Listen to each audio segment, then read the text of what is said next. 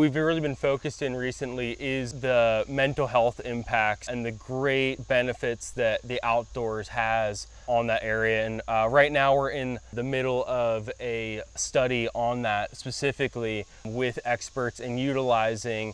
other people's knowledge and then our own to be able to come together and talk about and really put some good solid research behind the outdoors and what it brings to the table, and just the ability to open up people and really reduce that anxiety and that stress that we've been seeing. Yeah, we see, at AE the benefit that nature has on people, especially now during COVID, but even prior to COVID, and really to use this platform to show people that